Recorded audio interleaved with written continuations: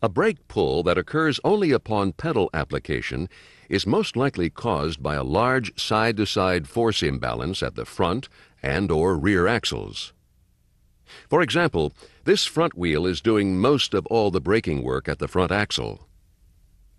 To isolate this type of condition, set up the vehicle on the alignment rack according to the manufacturer's guidelines.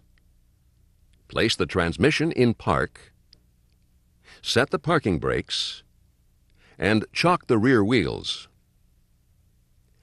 Jack and securely support the front of the vehicle with the wheels clear of the turn plates. Perform a thorough inspection of the steering and suspension systems.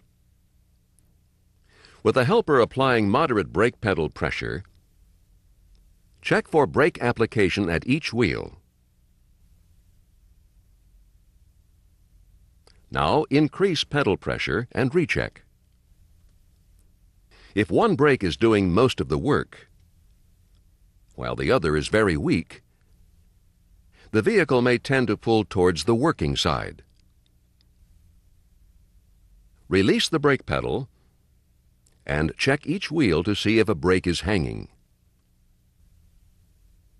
Remove the front wheels and inspect for loose or worn caliper mounting bolts and guide pins, contaminated friction material, uneven lining wear, or heavily worn rotors.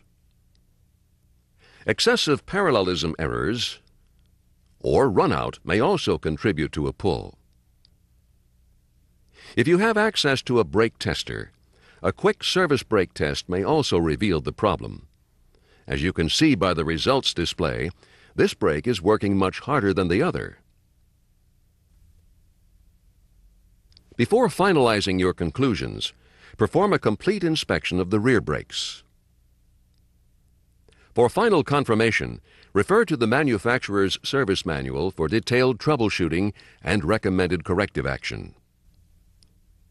When the troubleshooting procedure is complete, be certain to reattach all components, tighten all fasteners to specifications, and replace any consumable items such as cotter pins or grip nuts.